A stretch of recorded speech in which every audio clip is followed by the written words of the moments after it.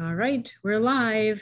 Hey, everybody, Tara Bachland here, and I'm here with renowned astrologer, medical astrologer, vocational astrologer, and I think we can add a few more to that list, but really a practitioner of more years than she'd like to admit. Judith Hill, we'll say this many decades, it's 5 decades. And that just means incredible experience and insights. And I'm so pleased to have Judith here and work with Judith. And today we're going to talk about how to become a medical astrologer. You know, medical astrology is kind of the buzz these days, is like the new, you're just hearing the rumblings of it in the astrology community, but it's been around practically forever, hasn't it, Judith? Oh, yes. It was developed. Its beginnings are back in the ancient Greek period, sometimes called the Hellenistic period, beginning to get sewn together in the 400s BC.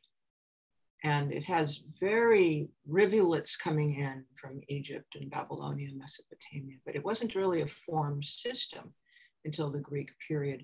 And then it reached its pinnacle in the late medieval and Renaissance period. In the Renaissance England, we have our the physicians who are making diaries. And people need to know, throughout the medieval Renaissance period, until 1666, every physician who had a license, had to pass his astrological exams. And they were at a very high level of astrological skill. So to become a physician, you actually had to be a medical astrologer as well. For how long? How many centuries? Oh, probably. Well, I know, when the universities began to be founded, one by one, they adopted astrological chairs. Probably 1400s through 1600s, definitely. But it was in the toolkit all the way back from, probably 450 BC. And definitely through the medieval period, the Persian and Jewish and Arab astrologers of the whole medieval period, like 700 to 1200, were all using it. They had to. It was part of their toolkit. This, we had herbalism, medical astrology, and patient examination with the urine, the blood, the pulse. This was the system in use throughout the Middle East, Spain, Europe, for the medieval, and went into Europe in the Renaissance period, the late into the 1400s in Italy, and so forth. So we should probably even back up a step, because people are really familiar with psychological astrology, modern astrology, like what kind of partner is best, which sign is best for me. So how does that translate to medical astrology? How do we bridge that understanding? Well, medical astrology was one of the very first uses of astrology ever. And what it is, it's a study. What is medical astrology? It's a study of how the influences of the planets, through whatever means they do it, some think it's cosmic color rays, how they influence they come in, our minds, our spirits, our emotions, and our physical bodies, both innately at birth from our birth chart, and what are our physical propensities, and through timing. Why was I perfectly healthy till I hit 22 years old and then I had a health problem? This is the study of timing, and it's just excellent for surgery, fertility, these sort of purposes. And so that, and all astrologers use timing. It's a study of the quality of time. And this is so beneficial for medical purposes and for all other purposes. What's interesting is we learn astrology by hindsight, right? And if we have enough practice, we can look a little bit, maybe predict, see a few things in the future. And as I've learned astrology, actually through medical astrology, I didn't necessarily start other than sun signs, through learning astrology. It's helped me to solve a few things that in the past would have been really helpful to know.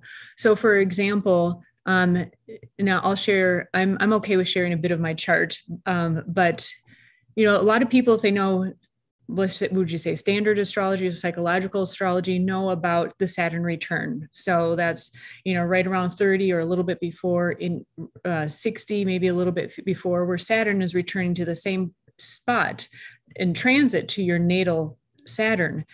And it can be a rough patch, just to say the least. But it shows up differently from what I've conversed with other people about. And that was a really tough time for me. But to relate to that in a sense, in another way, so there are different kind of patterns that show up. So as a kid, I was chubby, which like people look at me and they're like, that's not even possible. But I'm a Capricorn rising. And I remember from one of your classes about the physiognomy, that how a person appears can even show up based upon their sun or rising sign, particularly the rising sign. Would you say more often? I would say sun, rising sign, and the moon, especially for ladies, and the position of the ruler of the ascendant sign. And it's about a third of each with the sun, moon, and ascendant. It varies. And the planets that are closest to your ascendant. I actually have a book on this, the astrological body types, that goes into all this. But many people will look a lot like their ascendant. Others, you look like the ruler of your ascendant, where it is very, very much. But we won't go into that because it gives your chart away. And the Saturn return, you see people, the psychological interpretation of astrology has become popular since around 1900, with Alan Leo bringing that in heavily, and the works of Jung and Freud being coincident to that exact period. It's a long story how that happened, but it's actually quite amusing. You will love this. Alan, at that time, astrology was illegal in England and you would get arrested. So Alan Leo, he was all the buzz. He was the astrologer at the time. Wait, and his last name was Leo? Leo, Alan Leo. I forgot his real name. It might have been, was it Walter Gornold? That might have been Raphael. But anyway, I think he gave himself that name. I'm not sure. But okay. He had been arrested twice and finally thrown in jail briefly for practicing astrology under the vagrancy laws. So at this time, Jung and Freud were starting psychological counseling. It's between 1910, 1920. So he advised all the astrologers of England to get around the vagrancy laws by practicing a form of psychological counseling using the astrological chart. And it took hold like crazy because you could now do this without needing a license. And it has basically became so overwhelmingly popular through the modern era that medical astrology and even the more practical branches of astrology began to be forgotten. And I've kind of made it my life work to bring it back. The psychological is very, very, very important and helpful to everyone. But example, on the Saturn return, and people are going through all this stuff, Saturn rules your larger life timing and it turns on and off the switches of the body, menopause, aging, when your teeth come in as a baby. So you finish up one round of physical growth. The brain finishes up around 28, 29 at the Saturn return. The wisdom teeth finish up. You are now a completed adult and the process of aging begins. So you're on the upswing until your Saturn return, and now, whoopsie, the slow decline to old age begins, which we fight. So that's how important it is physically. And this informs these psychological, emotional changes. People get a lot more mature at this time, or they want to be a parent, or it's time for them to choose a career because they're no longer children. The youthful body period is now over. You are in a switch point into becoming a full adult. And this is how you see it as a medical astrologer. And the body often changes around at that time. It's fascinating. Now I remember why I was bringing up Saturn return, because I remember getting my first astrology reading and I didn't know it was my Saturn return. And the astrologer is like, it's your Saturn return. And I have it recorded. And I was like, what's a Saturn return? And he's like, well, it's why all this stuff is going on. And it was such a relief to just have some kind of explanation, because it just seemed like such a chaos and just like, oh, so difficult. And similarly, when I was a kid, being chubby and like, I ate processed sugar, there were, wasn't too active, but was just like inordinately chubby. And then I learned from your classes that, well, Capricorn, it can be either thin or they have a very stout physiognomy or physical appearance. And, you know, there are just times like that where I think astrology is especially helpful. You know, it's kind of like a good friend saying, well, you know, the reason why you're going through this, or the reason why this is happening is this. And sometimes just having, maybe it doesn't help the situation right away and changing it, but just having a little bit of reason behind it can help settle the mind. Yes, and Capricorn, being the sign governed by Saturn, has to work with time more than any other sign. And you often see Capricorns go along for years, and then they'll have a very, very major shift in life, or suddenly change their physical appearance from thin to fat or fat to thin. And after, you know, any of either 7, 14, 21, or 28 years, Saturn works on 7-year cycles. But, you know, Saturn is the ruler of Capricorn. So you get more of this tendency. You know, a lot of Capricorn risings start out sickly and weakly, and then outlive everyone, and they're pottering around in their yard when everybody else, you know, can't walk anymore. And so you get that effect with Saturn also. Well, I've enjoyed my gardening, so I'll opt for the latter. It's been fun. So how long, so when and where, I mean, you started medical astrology, so maybe back up a step. Did you start out as a medical astrologer, or how did you start out? I started out with what was available to me, which was a study my father was teaching me, I was very young, as a child, he was teaching me just basic astrology at that time, you know, this planet, signs, the planets, the houses. And I just learned the basic structure from him. And I was obsessed all through junior high, they now call it middle school, but all through junior high and high school with how people looked in relation to their charts. And I never heard of medical astrology, but I was basically studying it on my own, kind of refinding it. And then I would go down to these old bookstores and I'd find these old books. And I finally discovered, you know, sometime in my teens, early 20s, that there was something called medical astrology. At the same time, I was mad crazy about herbology when I had no idea that herbalism was even a career. I think we had one herbal teacher that I was able to find in my late 20s in my area. And so I was just kind of studying all this without even knowing it was a field. And then I very gradually realized it was. And I just, when I look at a chart, I see vocation, what the person was made for, and I see physical body. I don't see the psychological stuff everybody's looking at. I have to really think about that. How does that affect them, you know, with their relationship with their parents and all that. I'm not even concerned. That's not where my mind goes. Everyone's different. So I just began to craft this. But at the same time, I was fascinated with timing and making astrology highly useful to my clients. So I was timing, you know, the day to purchase the new bicycle, the trip, the marriage. And I was studying timing, and I could find one book on it. But I crafted methods, and I'm working full-time every day for years. And I got very good at timing. And then I went, wait a minute, people are starting to ask for surgery timing. Now that's the hardest thing you can learn to do. But I learned to do it. I was able to find a few phrases in one book, which was Vivian Robeson's book on general electional timing, just 1 or 2 pages of caveats for surgeries, and gradually discover, you know, work that into an art form. And I've taught 2 people how to do it. And so it's been incredibly useful and absolutely wonderful. I feel it should be in every medical clinic.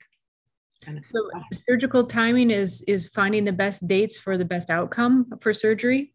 Yes, for people who, you know, have voluntary choice of their surgery date, don't have to go tomorrow. You can pick dates that are far safer than other dates for them. Do you find that most patients, when they go to their doctors, are the doctors receptive to this, or how do you negotiate that? How do you work with someone? Well, doctors are just as just as different as everybody else. Some doctors would think this was ridiculous and that timing and the sun and moon have no influence on human life. And other doctors are, of course, you pick the best surgery date. And I even picked the best surgeon. Some people give me a list of surgeons to choose from. They just get the birthday and year. You do not want a surgeon that is your secret enemy, do you? Or a surgeon that secretly hates women and you're having a gynecological surgery. So, I will pick the best surgeon and I will pick the best surgery date. But I can't do it right now because I'm developing this new academy, but I did do it for years and years. And I have names of people who do this service right now. I'll return to it next year, probably. There's a class on selecting the best surgery dates in the academy. Yes, we do. We do have a 3-hour section on how to, it's a video talk, how to do safe surgery dates, get you started. And we also have, I believe, an audio class with notes that was done a lot earlier with these wonderful little notes. So I think we have 2 sections. Plus, I have a very exhaustive write-up, the most exhaustive I've ever seen on called How to Select Safe Surgery Dates in 2 chapters in my book, Medical Astrology, A Guide to Planetary Pathology. I've got lots of books out. It's the big square orange one. Medical Astrology, A Guide to Planetary Pathology. 2 chapters for the astrologer on how to do safe surgery dates. And that with the video and the audio and the notes, get you going, get the person going. So the books are at your site, judithhillastrology.com. And the online courses, which are also accessible through your site, are at the Academy for Astrological Medicine. And people can find them there. Now, you were saying, we kind of jumped to like the most difficult. You said selecting surgery dates is the most difficult thing to do. But does that preclude anyone who's just a beginner in astrology from getting into medical astrology? Or are there some good prerequisites? Oh, that is the best question. There are some techniques that are so good that almost always work that, not to push another book, but I have a little book called Medical Astrology for Health Practitioners. Tiny little book, lists those techniques. Someone with no knowledge of astrology, all they have to do is discover the sign that their Saturn is in, and they can get started. And they can move to the sign of their Mars, and the sign of their South Node. They can get started. Then you can learn a little about your sun sign and the type of vital force and physical and disease propensities of the sun sign. And, that's so easy. I have all that in this little book. But you don't even have to be an astrologer. If you're a health practitioner or you just know your chart, you find the position of Saturn first, and you learn why that's so important. And it will tend to be the seat of future problems, often, not in every case, if you don't take care of it. Why? Saturn is very cold and astringent. He's cold and drying. Drying in the ancients didn't mean drying like drying your laundry. It meant pushing out, in Saturn's case, pushing out fluid. He builds bone. So dry like a bone. So what happens if a certain body part is too dry and cold? Not enough oxygen, not enough blood, poor circulation, tight muscles. This can cause all kinds of problems over a long period of time. Saturn is the lord of long periods of time. So he's so often the seat of chronic disease. And you just need to find, for beginners, the sign he's in, because each sign rolls a horizontal zone of the body. So you have a great intro course to medical astrology at the Academy, and you're speaking of the zones. Those are illustrated in a graphic as well. What's interesting is you bring up Saturn. We even have this language still in our language, and I'm fascinated by the language that we use that we don't always remember where it came from. Yeah. And I was about to go on a tangent, but I'll refrain. But I love fun stuff like that. But so we have the word Saturnine that people will use and maybe not realize where it refers to. But when you're talking about cold, dry, drying out, brittle, I think it even illustrates the aging process. That's typically, as a person ages, they get drier, they get more brittle, their muscles get smaller, their bones get brittle and drier and colder. Yeah. And I used to have a real fat face. Things just sort of, and we have so many. You brought that up. Terrell is very good with languages. I love that. And we have words like that are medical still. Venus governs the veins and venereal diseases. We have the solar plexus. We have lunacy. Mercury, his staff that the god Mercury carries, the caduceus, that is the symbol of the medical profession today. And the medical profession, you'll love this, still uses the astrological symbols for Venus and Mars, for male and female. Those same symbols you see scrawled on bathroom walls, you see in medical textbooks today.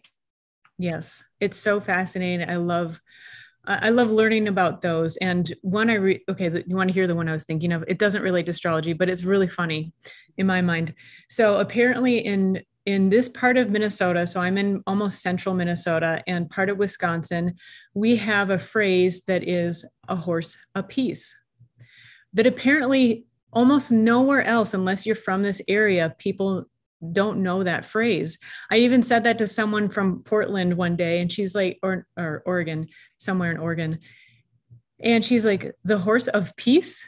And I'm like, well, that's a great version of it. But incidentally, I don't remember the exact explanation, but it's a gambling term from back in the day. So it's like 6 of one, half a dozen of the other is what it means. But it's an old gambling term, a horse apiece. So that's the one that came to mind, not astrology related, but just like, wow, it's so funny. Yeah, language gets handed down, but this is the remnant of that this was such an important part of the physician's work until the late 1600s. So when you kind of just started it in medical astrology from the beginning, it sounds. And to be clear, when you started out, I'm pretty sure neither astrology nor herbalism were legal. Is that correct? I know for sure that astrology was not legal until I think either it was about 1988 or 89 in my area, something like that, not legal. And herbalism, I have no idea if it was legal or not, but it was not coming in. And finally, an herbal store came in right about that same time, a big herbal store, and herbs started to take off, or herbs, as they say in Australia and England, begin to take off. But it was very, very difficult getting training, good training and information in either field. There were very few books. In fact, if a new astrology book came out, I remember when Humanistic Astrology came out, I forgot the author, and everybody'd call each other, there's a new astrology book out. And you'd all run down to the bookstore and try to get it because there'd be this precious new astrology book. And now, 100 are coming out every day. Yeah. And it's become, a whirlwind, and people self-publish, so forth. Do you think that people who had to really struggle like that to learn a trade that you're just innately passionate about, do you think there's something that actually makes you learn it even better? Well, yes, in a sense. And you have to be so predisposed for it that in those days to take on this path meant you would have derision, you'd be derided. You might lose your job if someone found out you were an astrologer. People may not want to date you. It was always made fun of. There was apparently a law on the books that if astrology was presented in the media, if they were going to interview you in any way, they had to make you look ridiculous. They had to make fun or make it clownish. And so I stopped doing all media stuff because yes, they always would. And they could not take it seriously. It was listed and still is in both vocational guides as entertainment, an entertaining career, not taken seriously. So you had to be willing to go it alone and face derision from your family, your friends, and you just had to love it. You had to be made for it. This is certainly not the case today, but we were definitely a courageous lot. I would say we were seen as eccentrics, or people would think that you were crazy or you were fraudulent, or just, had rice pudding between your ears, and people would laugh at you. And so you had to be very, very dedicated to become a serious astrologer. Now, I've heard you say that your father, even before you were born, knew that a astrologer soul would be coming into his family. And so, but it seems like you truly, like, that's really true. Like, inside and out, astrology is your thing. But you did talk about other career paths that you were interested in. I guess I have multiple questions in here. So did you ever feel that, well, maybe just, you look like you already have some answers for that. Let's hear it. I was going to give you the family story about that, my dad's family story. I don't know if you wanted to hear that because it's amusing, but I had many other career paths because I knew that this would be not accepted. But I loved it and I couldn't stop doing it. And obviously your father supported it, so you didn't have that issue. He did. He actually kind of thought that this is what I should do. And his mother also bought me my very first book. But the other side of my family were all skeptics, my mother's side, and kind of thought I was nuts. But I very much loved herbalism, but it wasn't available to me. I would have been a rabbi. That wasn't available to me. I wanted to go to, I could have been I love genetic science. I love history. But the higher college wasn't available to me. I went to the city college because my parents didn't have the money. And no one was into helping me because I was a girl. There was no particular, like, oh, you want a career? What's that? Would you mind sharing the era that this was? I know. I don't like to explain my age away. I really don't. But it was a decade, maybe. I think it helps us contextually understand the history and how things have really changed. Yeah, I'd say 70s and 80s. Okay, thank you. That period, yeah. I know that's a special request, so thank you. Long time ago now. And so, I was on my own very, very early and had to make a living. And I'm a scholar. I would study apps. I come from a long line of scholars on my mother's side. I would study everything possible. I love knowledge. And I went to the local city college, pick up a skill, and which now today is interestingly helpful to me. But I studied language. I studied many, many things, which I feel now were perfect for an astrologer to study, and which bring the person to greater depth and breadth. And so I studied anthropology. I studied music. I became a professional musician and did a lot of recordings and vocalist. I studied art. I studied history. I studied theology and all religions. I studied anthropology. I studied physical anthropology. I studied palmistry, numerology, handwriting analysis, phrenology, and etymology. I just study everything. What are phrenology and etymology? Phrenology is the study of the facial features and the different bumps on the head and what they indicate. Some people think it's nonsense. Believe me, it's not. You can learn a lot about people. It tells about one aspect of people. I've studied etymology as the history of words, like every word you use. Where does that word come from? What is its trail? So, I was just fascinated with everything. My parents would go to Sears Roebuck shop and they would just drop me in the bookstore and come get me 2 hours later when I was 10. You set me down, I love to study. But I was athletic. I believe in a balanced life. I was a very good athlete when I was young, and a very good musician. In fact, I feel all of my students need to have adjunct skills.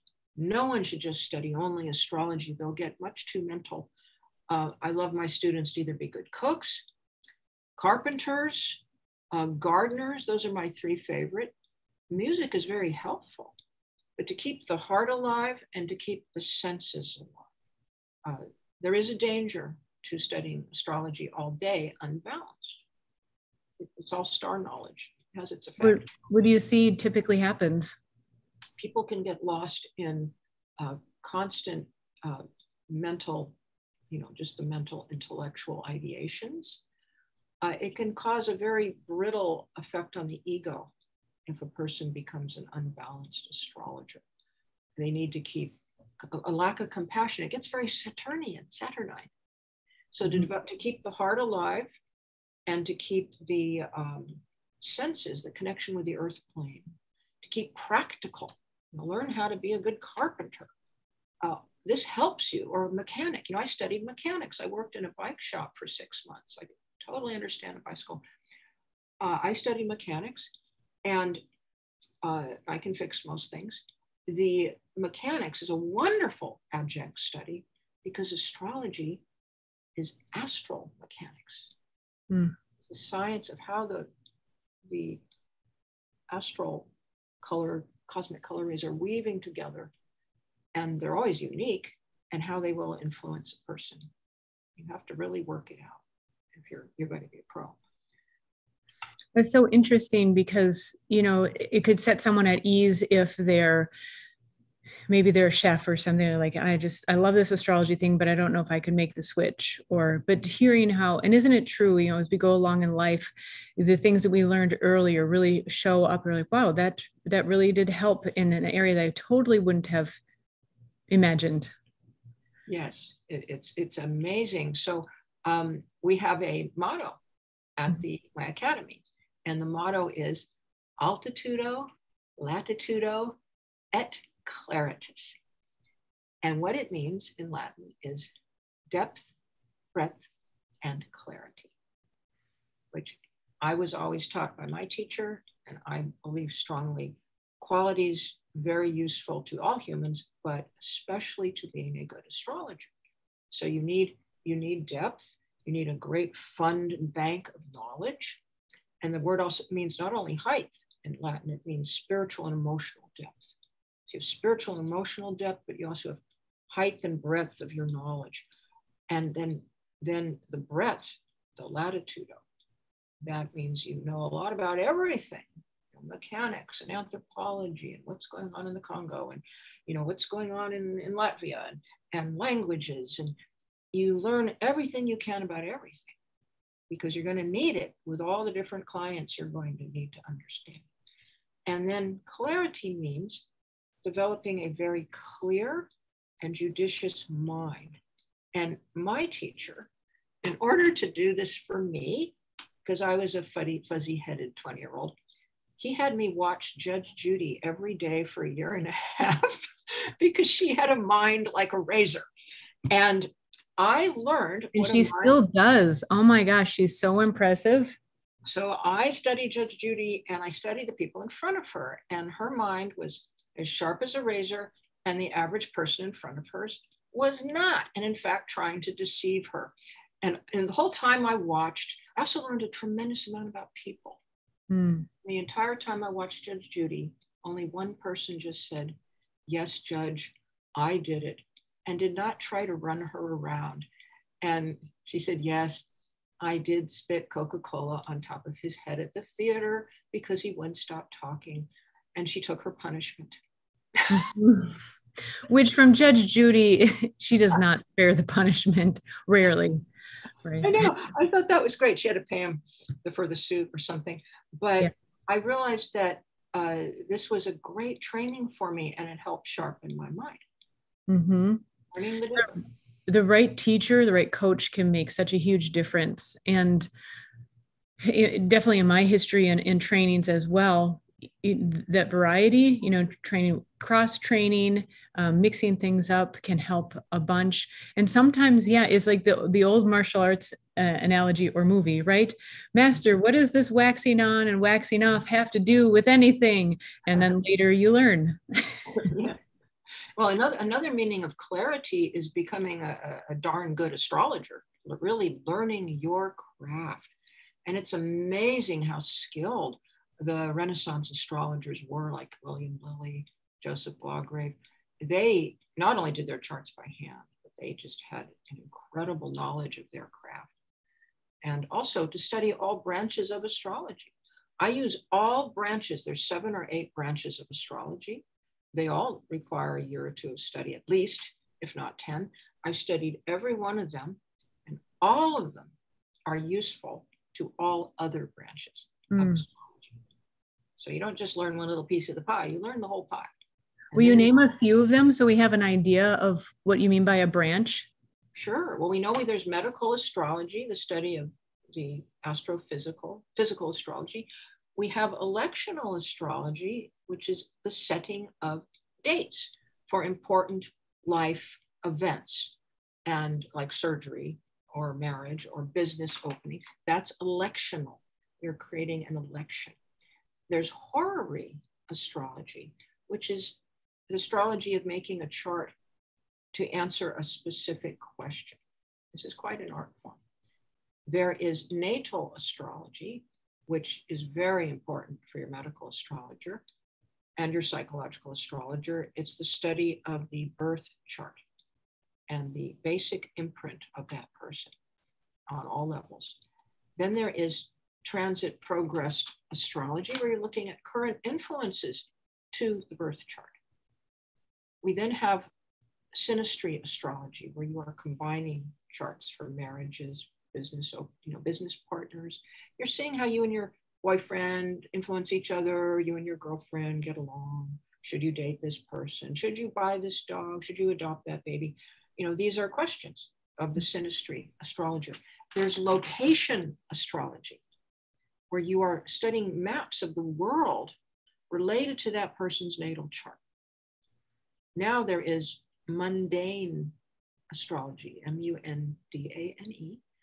And this is the science of using astrology for, for world purposes. You have political mundane, you have business astrology, which is a field of its own, stock markets and businesses. You have astrometeorology, weather predicting with astrology, very accurate. You have astroseismology. I worked for years in that field with scientific statistics. You have also use in astroagricultural, use for farming.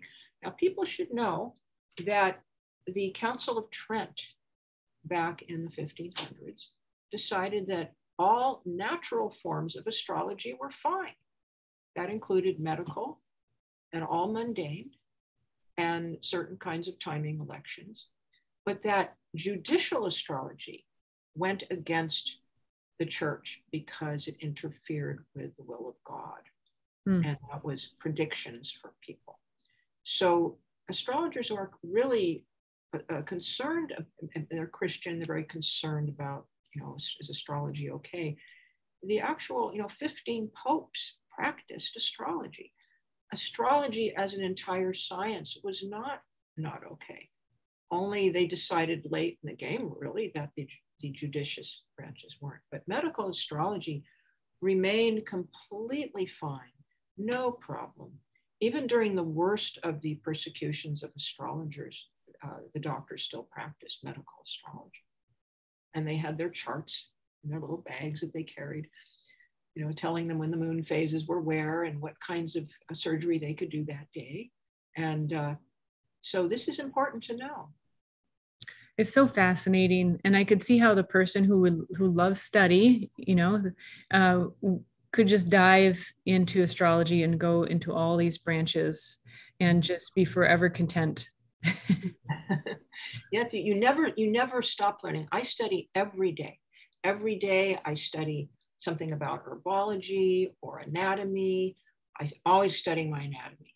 or I study something completely different, like some historical thing.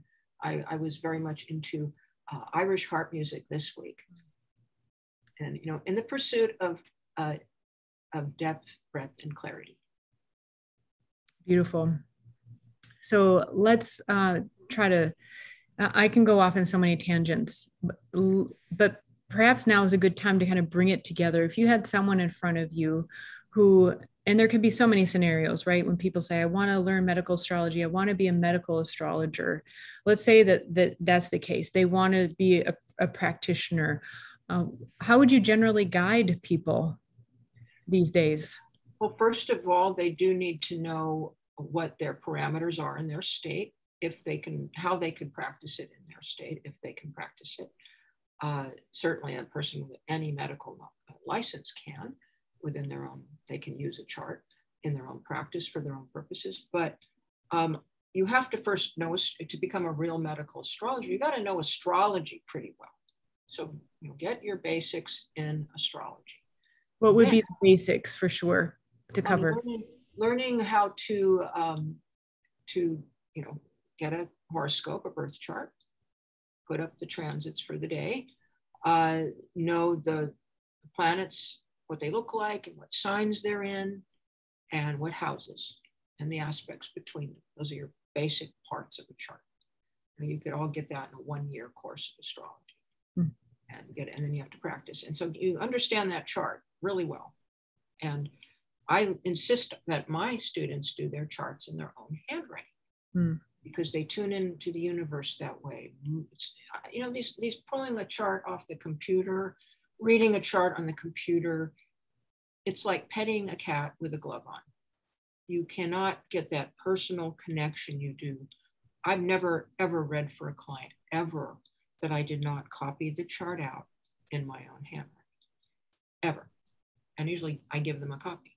Now, so they need to know that. Then they need, for medical astrology, you have to, it's helpful to study some anatomy and some etiology, because you need to know a little about how the body works and diseases. And then you study the physical astrology. What would be etiology, just to clarify? That means the causes of various diseases. Like what causes diabetes, what causes liver failure. And you can just get a Merck manual and look it up when you need it, when you have a case. You don't have to memorize it all. I try to memorize it because I'm running an academy, but you know, you can have, you know, really good tools by your bedside, but you need to know now you need to interpret the chart physically. And that's easy. It's easy. It's easier than psychological astrology because it's very mechanical and it doesn't take any psychic gift. Those psychic gifts are helpful. So you learn Saturn in what sign, like bringing it home to the beginning of our talk. What sign is Saturn in? That body part ruled by that sign. Is it having a problem?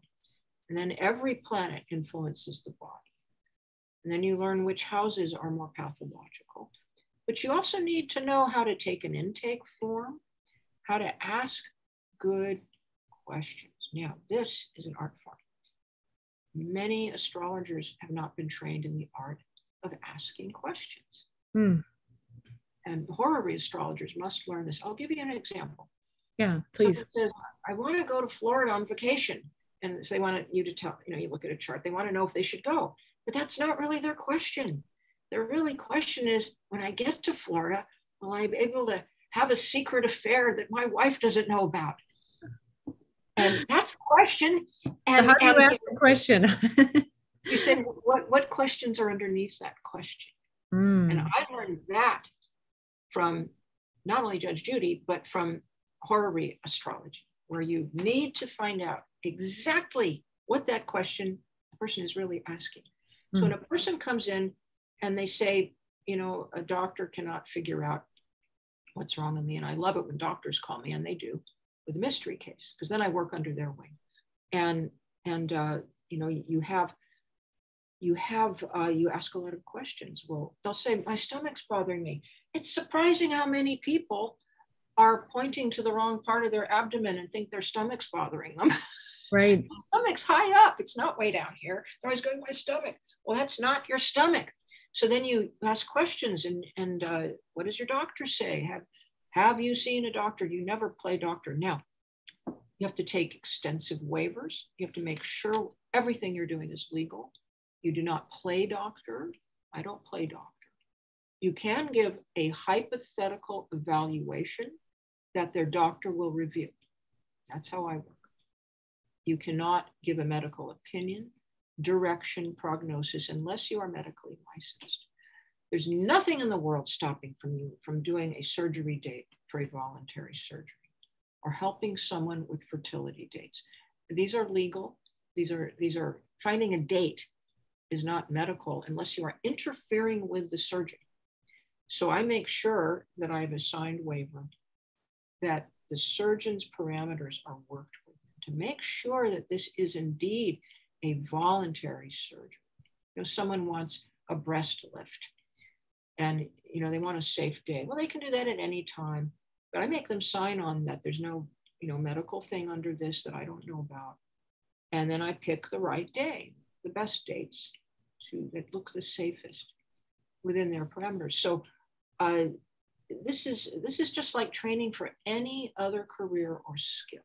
It's going to take time, practice, intelligence, and skill. And no, it's not for everybody. Just like being a physicist isn't for everybody.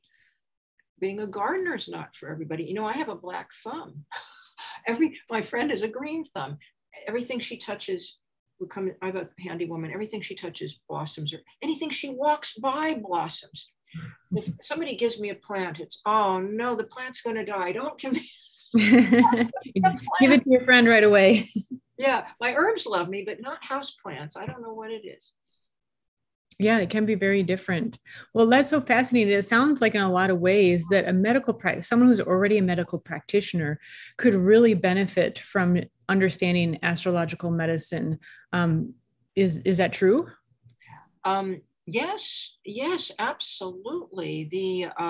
My goodness, if you were a medical practitioner with this knowledge, I will give you a quote from the great William Lilly.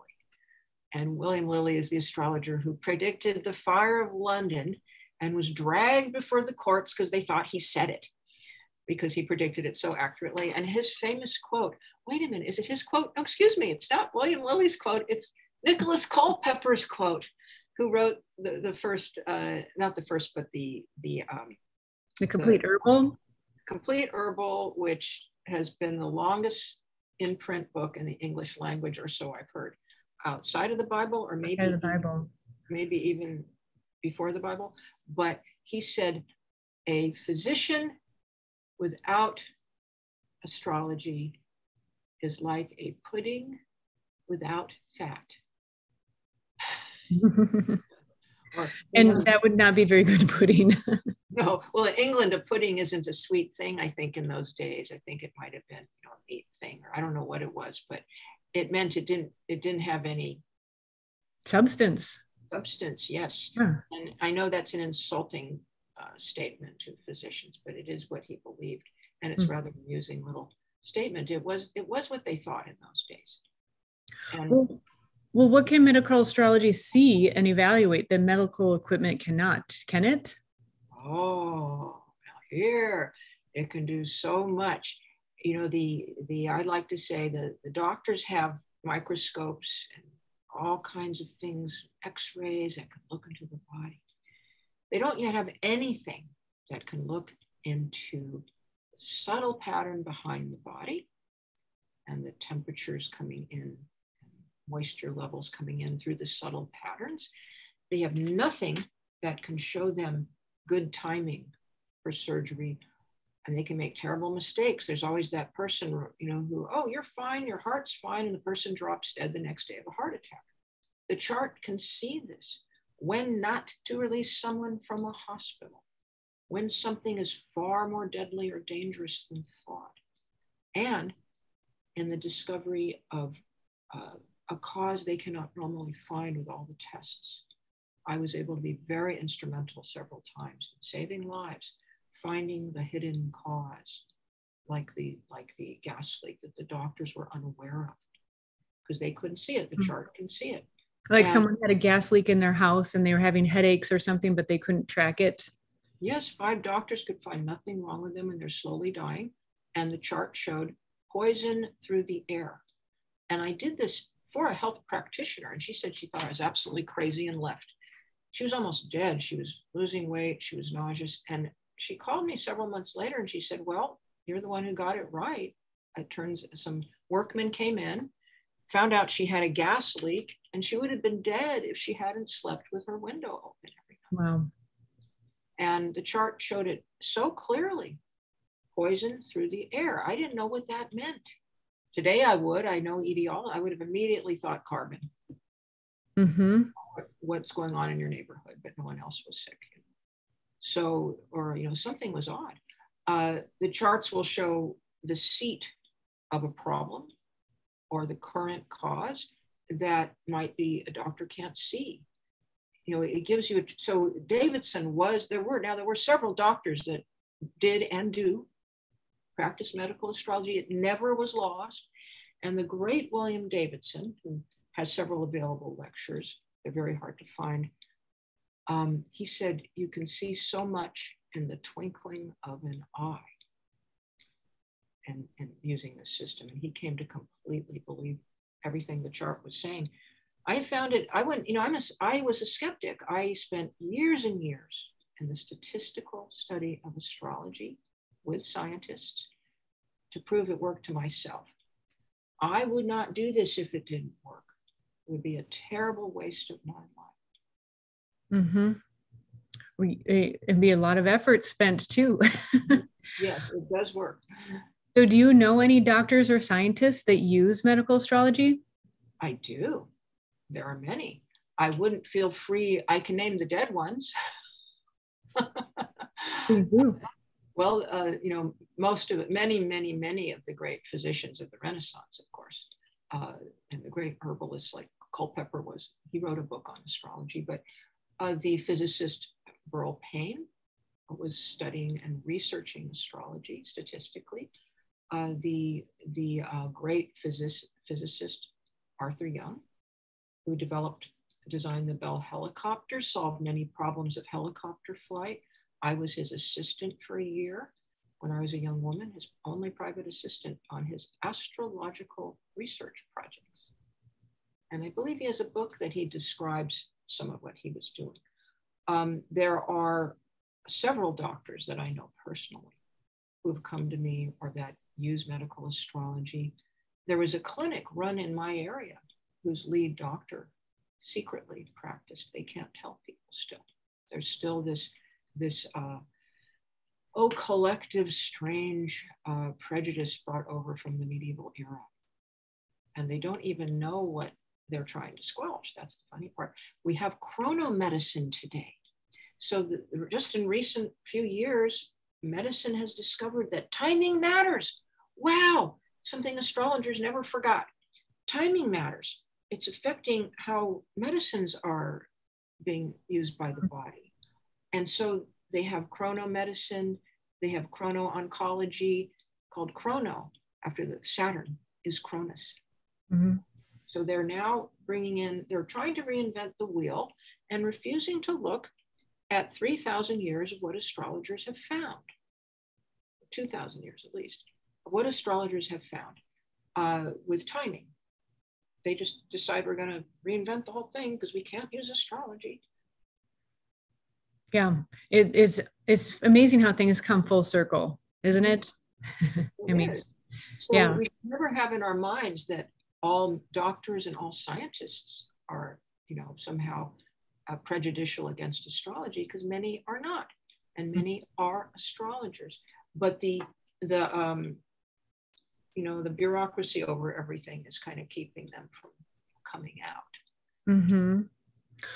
Well, it's interesting because we work together in creating the Academy for Astrological Medicine, and on occasion I poll the students, and we have about an equal audience: those who are practitioners, whether they're already medical practitioners in a medical practice or medical astrology, and then about half the people are just using it for themselves and their friends and family, which it can have tremendous insights even for me personally, I've learned why I am sensitive to even natural sugars.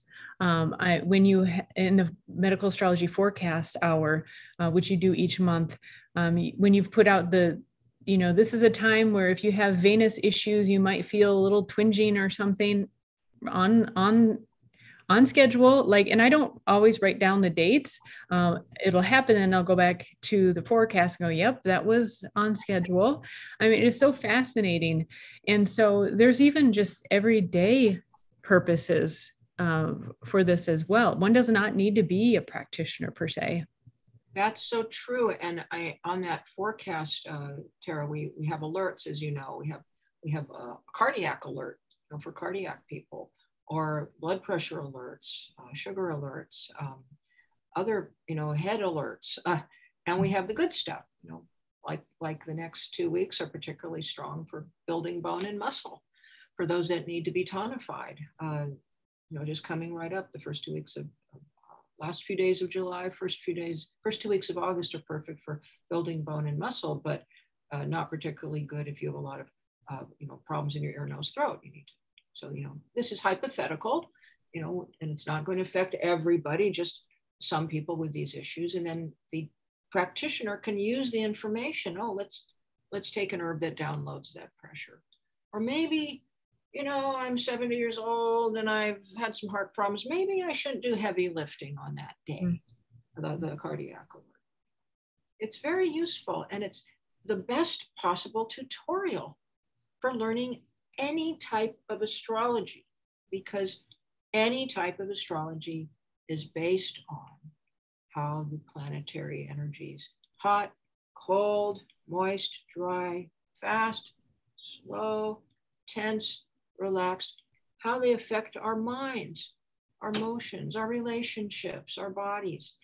It's the basis for understanding all these other branches. And it was one of the first branches. And all these other branches came out of it.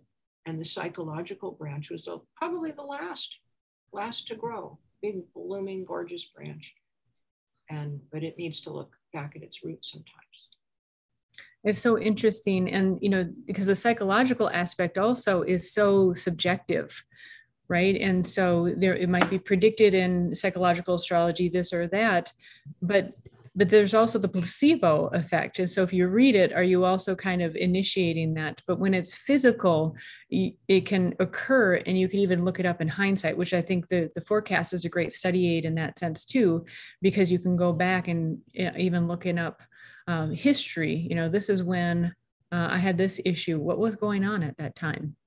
Yes, and so like when you're having a huge amount of expanse to the head, a lot of blood going to the head, which we've had with Jupiter and Aries, just in a general way.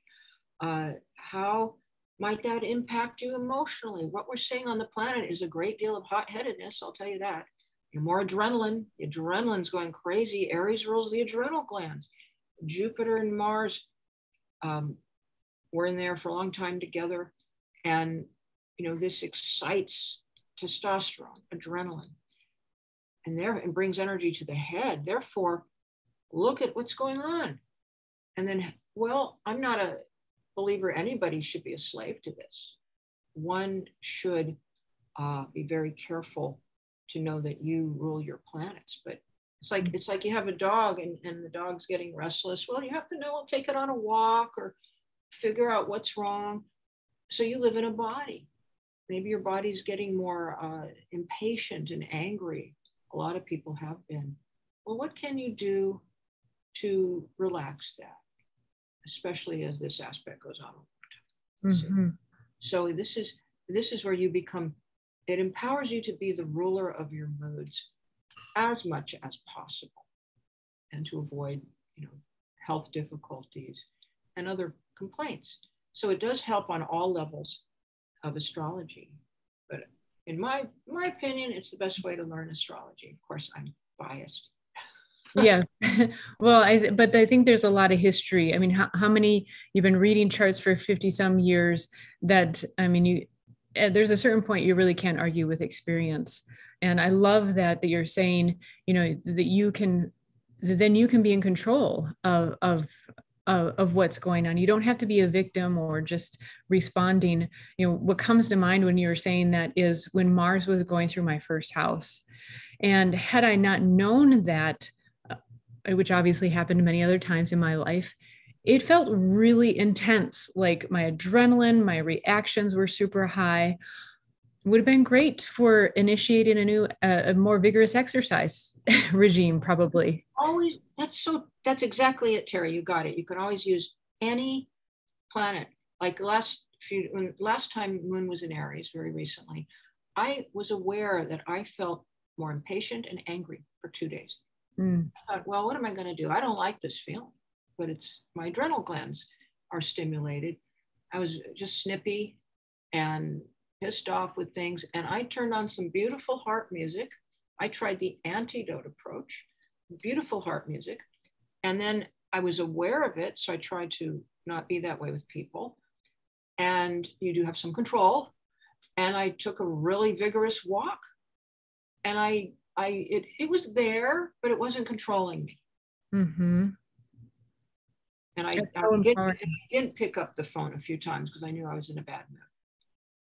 Yeah. I don't put that on someone. Yeah, it's perfect.